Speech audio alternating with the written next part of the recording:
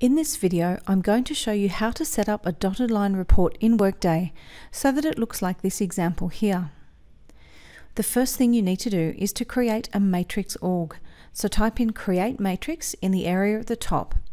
You don't need to hit enter, you can just wait for Workday to provide some suggested results and then click on the Create Matrix Org option.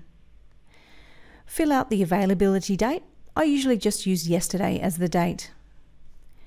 Assign a name to the organisation. I'm just going to call this one Customer Service Matrix Org. Select the visibility for the matrix organisation. I usually just select everyone so that the org is easy to find. At the bottom of the screen, you should then assign a matrix manager for this org. So this is the person for whom you'd like another employee reporting into as a dotted line report.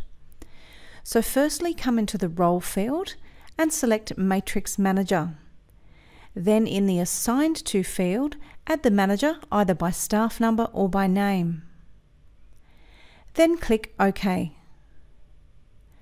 Once you've created your matrix org and assigned the manager, come to the Actions button at the top of the screen. Click on Organisation and then Assign Matrix Member. Add your effective date. I'm just going to use yesterday's date. Now add your matrix staff member, either by name or staff number, and click on Submit.